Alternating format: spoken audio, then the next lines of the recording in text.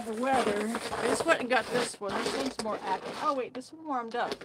So that's why this one's not accurate over here.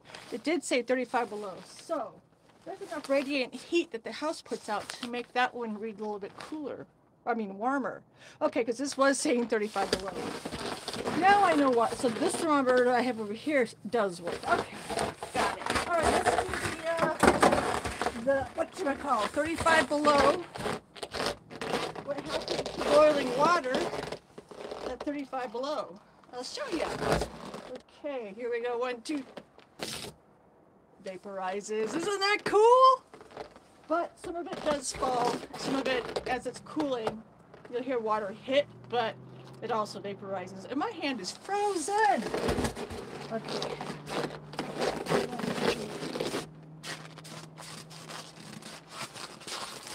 That's so cool, isn't it? Okay, a little bit more. We'll use up all of it.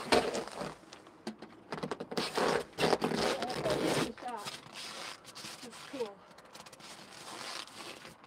Vaporize. Whoosh. Whoosh. Cool. It makes a whoosh sound too. Listen. Whoosh. So cool. All my hands are freezing. Okay. I'm almost done.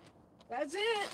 That's the kind of fun you can have here when it's 35 below zero. At 40 below zero, the same happens. But we have to plug the cars in. So let's start tomorrow. So we got the Camaro plugged in. So that's good. And then my husband will plug in the truck tomorrow when he leaves for work to have it so that I can start the truck. Okay, my fingers are very cold. I'm gonna say goodbye. That was fun. See you later.